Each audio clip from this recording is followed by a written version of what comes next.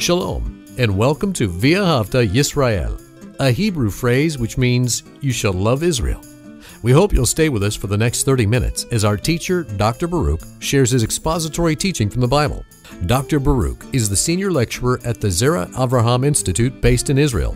Although all courses are taught in Hebrew at the Institute, Dr. Baruch is pleased to share this weekly address in English. To find out more about our work in Israel, please visit us on the web at LoveIsrael.org. That's one word, LoveIsrael.org. Now, here's Baruch with today's lesson. When the Bible speaks of the Son, as in the Son of God, we need to realize that it's speaking in a very powerful way, because the term Son is related to submissiveness. When the Bible speaks of Yeshua as the Son of God, it's not lessening Him. It's not saying that He's less than God. For we know that the Scripture says that God sent His only begotten Son into this world, and Yeshua did not think of Himself less than God. For example, in the book of Ephesians, he says that He did not think of equality with God was something to be grasped, meaning He didn't need to do anything to reach that status. Yeshua is the Son of God. He is fully God. He is divine. But when the Bible speaks of sonship, it's speaking about Yeshua's total commitment to His Father's purposes and plans. And that's why in this book of John, Messiah speaks of Himself in two ways, as the Son, but also as the one who the Father sent into this world. And these two concepts, sonship and being sent, simply speaks about Him doing everything according to His Heavenly Father's will. Well, we are in the midst of our study of the book of John. We are in the middle of John chapter 5, and there Messiah had just spoken to the leaders about Him being the Son of God, speaking about His Father. And immediately those who were in leadership understood that He had made Himself equal to God, and they were very upset with this. One of the truths that you and I need to realize is this, that our Savior is God. That is to say this, that God sent His Son into this world in order that God would be our Savior. So with that said, take out your Bible and look with me to the book of John chapter 5, and now we're ready for verse 19. John chapter 5 and verse 19. We read how Messiah responds to those leaders. Yeshua answered therefore, and He said to them. Now your Bible probably says truly, truly, which is fine, but it's the word amen, and it's repeated twice, because there's a connection between that word amen, which is derived, it's actually, although it's Greek here, it's actually a Hebrew word. And it means believe, or it's related to truth. Those two things, so simply believe the truth. And that's why so often in English we find the phrase truly, truly. So he says, look again at verse 19. Amen, amen, truly, truly, I say to you that the Son, and pay attention to that. Notice how he's speaking about the Son, the one who was sent. He reads, the Son is able to do nothing of Himself. Now, it's simply pointing out how Messiah did not come to do His will. He did not do anything that was of His own personal motivation. Why? As an example to us, that we are not supposed to do things simply because it motivates us. We want those things. Rather, we are always called to show our allegiance to our Savior by doing His will. And that's why we find in this passage Messiah speaking, and He says, the Son is able to do nothing of His own self, but rather what He sees the Father does, for this one also does. So once again, we're seeing how Yeshua speaks about Himself, paying attention, watching His Father, and doing the same thing. That is to show us a commitment to obedience. And it's only when we are willing to obey God, to submit to His plans and His purposes, then and only then are we going to be faithful servants. And that's what this passage of Scripture is trying to teach us. We are supposed to look at Messiah Yeshua, showing how He perfectly followed, how He submitted and obeyed, and we're supposed to do that same very thing.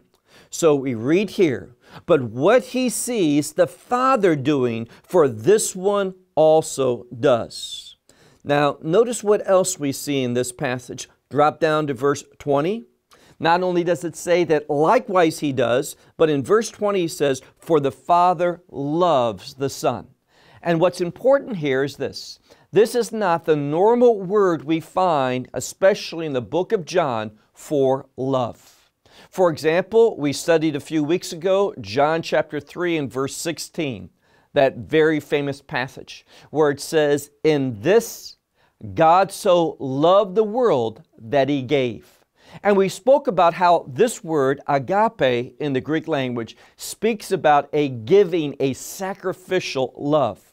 But in this portion of Scripture, it's not the word agape, it's the word phileo. What's the difference? Well, this means to be pleased and like. Let me give an example of what I'm speaking about. Now, as people from a family, we love our relatives. We love our spouse and we love our children, and it doesn't matter what they do or what, our love continues on. But this is a word more related to likes. Sometimes, for example, my wife will get angry with me and I'll ask her, do you still love me? And she'll say, well, I love you, but at this moment, I don't like you very much. But in this passage, it's speaking about love in the sense of liking. That when the Son submits to the Father, He is well pleased. And that's what it's saying. So look again at verse 20. For the Father loves the Son. And when we act in a way that is pleasing to the Father, when we act in obedience, what can we expect? Well, the answer is we can expect revelation. When we act in obedience, God will begin to reveal to us greater things. And one of the things that He reveals is His personal plan and purpose for our life. You see, we know from the Word of God, and we've studied this before, we know from the Word of God what God has called His people in a general sense to do. But it's only when we begin to act out of obedience, act in faithfulness, act applying the truth to our life, then God is going to begin to direct our ways, to order our steps where He wants us as individuals to be and what He wants us to do in those situations. So He says in verse 20, for the Father loves the Son, and all things, and I love that, all things without limitation, all things He will show to Him to what He should do. And greater things than these, and the word here is not things, but literally it's the word works. So greater works than these will He show Him in order that we might marvel. Now, what's He speaking about in this passage? Well, we know in John chapter 5 that Messiah did a great miracle. He took one who was lame and He healed him. And we talked about last week how that miracle has great significance because a person who is lame being healed and walking, well, that is a messianic symbol. And this causing someone to rise up physically, one who is paralyzed, well, that is reminiscent to a typology of what? Resurrection. So when the rabbis, when they speak about those who are lame walking, it foreshadows the kingdom. But Messiah is here not just to teach us something about the kingdom, but He came to reveal kingdom truth.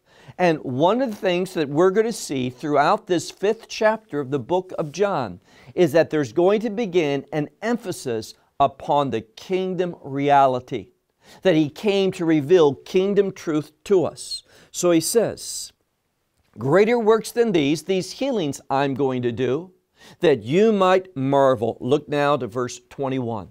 In verse 21, we read, "For as the Father raises the dead and makes life." So now we have a clear reference. Earlier on in John chapter 5, this causing the lame person to stand up personifies, it foreshadows what he's talking about right now when he speaks about the resurrection of the dead. And once again, whenever we speak about the resurrection, there is something that should come into our mind. And what is that? It is the kingdom of God. Over and over, we're going to see that the emphasis of everything that Messiah is speaking about in this chapter and the next chapter is the kingdom of God.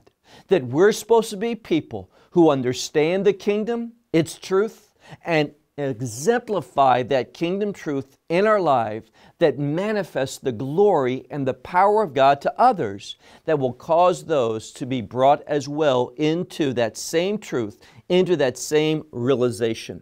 So we speak in verse 21, this verse it says, "For just as the Father raises the dead and makes alive, thus also the Son, whom He wills." So now we're going to be seeing a transition from that which is normally thought of as God's work, meaning God the Father. We're going to see that that is going to be extended to and being given to the Messiah, that He carries it out. And basically what we're speaking about is a rabbinical concept that is based in the book of Daniel in chapter 7. In that chapter, we see that Messiah presents Himself to the Heavenly Father and He inherits. And likewise, in that passage of Scripture, we see that Messiah, the term that is being used there is Son. Why is that important?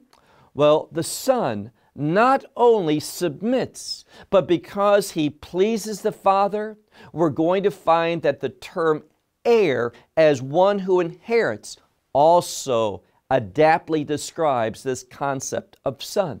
So Messiah is going to inherit the role of His Heavenly Father, and He actually is the one that is going to carry them out in the kingdom. And what do I mean, carry them out? What I'm speaking about is carrying out the purposes of the kingdom, which can be summarized with two words: the word promise and the word blessing. Messiah, He's the key for us inheriting the promises of God, the blessings of God. So when we look at this passage of Scripture, we read here and we find, just as the Father, He has power to make a life, so too does the Son. And He raises up, what the Scripture says, is that He also will cause to rise the dead, those who what? Those whom He wills. Now, what is it trying to share with us now?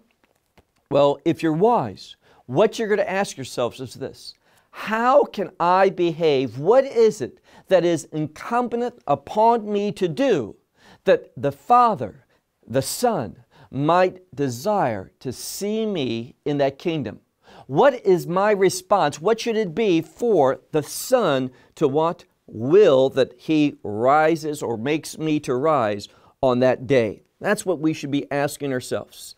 Well, move on to verse 22. It says, not only does the Son make alive whom He wills, but notice something else in verse 22. It says, for the Father judges no one. Now, usually you think of God the Father as the judge, but once again, what we're seeing is this transfer. That which commonly, what we thought belonged to the Father, all of that is being transferred to the Son. So we read in verse 22, for the Father judges no one, but all judgment has been given to the Son, in order that all should honor the Son just as they honor the Father. Now, this is also very important because it picks up on the latter half of that section that we talked about in Daniel chapter 7 that speaks of a very important revelation, and that is this. In the book of Daniel chapter 7, the Ancient of Days, and that is a term, an Old Testament term for God, the Ancient of Days displays upon His Son that all people, all languages, all tribes, all nationalities should worship the Son. And that's exactly what John is picking up on in this passage. He's picking up on the fact that this transfer has occurred back in Daniel chapter 7 when God the Son approached God, His Heavenly Father, and this was all given to Him. And now this one is standing before humanity. So we read in this passage of Scripture, "For the Father judges no one. He has given all judgment to the Son." And what's the implication? That all people should honor the Son just like they do the Father. And then we find something very, very important. We read in verse 24, "For truly, truly, I say to you, that my word that you are hearing, and you should believe in who? The one that He has sent, in order that you have eternal life." Now, there's a very important point that we see here. We're talking now once again about eternal life. And this eternal life is, well, it should be, and we've spoken of this, it should be understood as the kingdom life. There in the kingdom, we find those two things, the promises of God being realized and the blessings of God. And these things are foundational for what we would call just a natural outcome. And what is that? Worship. See, many people say, well, when I'm in the kingdom of heaven and I'm supposed to worship God, will that just come about? It will. Because it is the natural outcome of being in God's presence. It is the natural outcome of being recipients of the promises and the blessings of God. Now, there's something else that I want to touch on. Many of you know that I consider myself to be a Messianic Jew. And there's something that's called Messianic Judaism. And it's very, very similar to Christianity theologically, but sometimes Messianic Judaism expresses itself in worship a little bit different than what you would find in a common church. And Messianic Judaism sometimes has different theology, and that can be very problematic. Why do I say that? Well, there is a leader. I know him personally. He's a very nice gentleman. He is very intelligent. He is a man that loves God, but simply loving God doesn't necessarily mean that we're going to understand the truth. And sometimes I think his love is more rooted in a love for his fellow Jews than a commitment to submit to the truths of God. Why do I say that? Well, this is his theology. He says, that term, Jesus, is very hard for the Jewish community, and that's true. Because many ungodly, anti-Semitic things have been done in the name of Jesus Christ.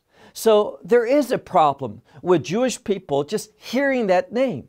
And that's why oftentimes I prefer the term Yeshua. Now, when you worship, when you speak, it doesn't matter if you use the term Yeshua or Jesus. I have many friends that speak Spanish, or Jesus when you're referring to God's only begotten Son. Whatever language you speak to Him and call Him by that name. But here's the problem. This one teaches that one doesn't really have to acknowledge that name, Yeshua or Jesus or Jesus, as long as someone believes two things, and that's this. If they believe that God of Israel is a one true God and there is a Messiah. See, that's not what the Scripture says. Yes, we need to acknowledge the God of Israel. Yes, we need to believe that there's a Messiah. But those who are saved, those who have experienced true redemption, they're the ones who have done so by name. Why do I say that? Well, for example, in the book of Acts chapter 4, verse 12, there's a very important verse of Scripture. And that verse says this, that there's no other name given to man by which one is saved rather than the name Yeshua or Jesus. So if you don't know that name, if you have not invited Yeshua personally into your life, if you just simply believe there is a Messiah, but you don't know the name of Messiah, you are not saved. you do not have that covenantal relationship that will lead a great change and transformation of your life. So it's very important. Why do I say that? Well, let's go back to a portion of Scripture that we've already studied. Go back, if you would, to verse 23. We read here, in order that all would honor the Son just as He honors the Father. For the one who does not honor the Son does not honor the Father who sent Him. Now, why is that so important? Because of this. My friend, he teaches, see, he believes that only Yeshua is the Savior. And he believes in the Trinity, that there's God the Father, God the Son, God the Holy Spirit. 3 persons, but one God. Now that's fine. So what he says is this. He says, if someone, literally, if a Jewish person is worshiping God, well, by default, he's also, whether he realizes it or not, he's worshiping the Son. But that's not what the Scripture says. When we look at the Scripture, it says it is not enough simply to honor God the Father. In fact, the order is very different.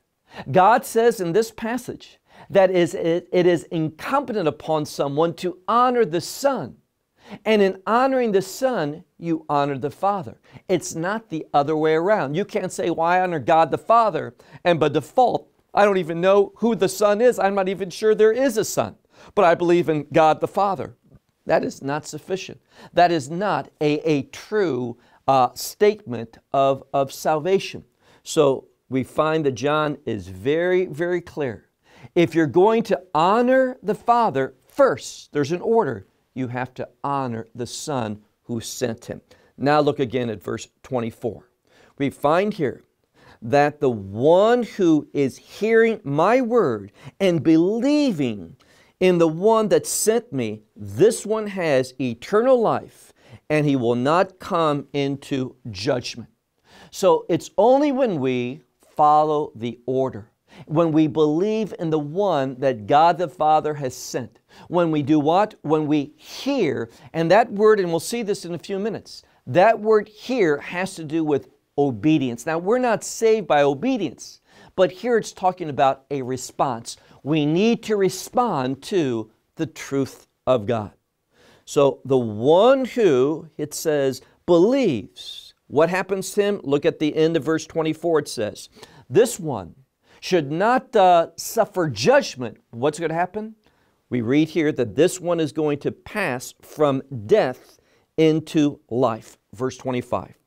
For truly, truly, I say to you that the hour is now when the dead will hear the voice of the Son of God. Now, here's what's important. It's not the voice of God the Father, it's the voice of the Son of God.